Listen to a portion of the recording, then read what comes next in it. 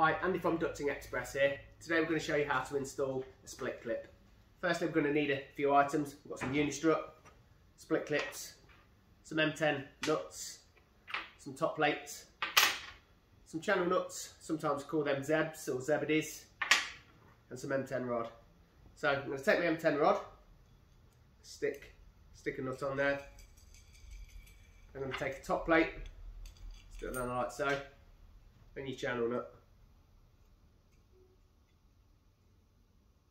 Once we've got that on there, just make sure when you're putting your channel nut on that the grooves here are facing up so they can tuck inside your Unistrut.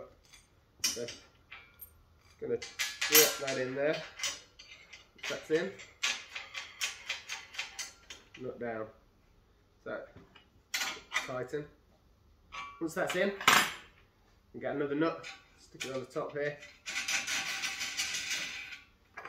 Here's another one I made earlier. Just drop that in again. Put that on.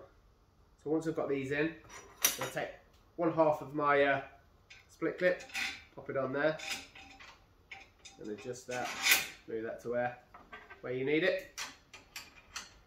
Give that a tighten there. Once that's in, get my second half, stick that on, M10 nut. Once that's in, the ducting that you install, stick that in, stick that over, get your nut, that on there, and tighten that like so, and that's how you install a split clip.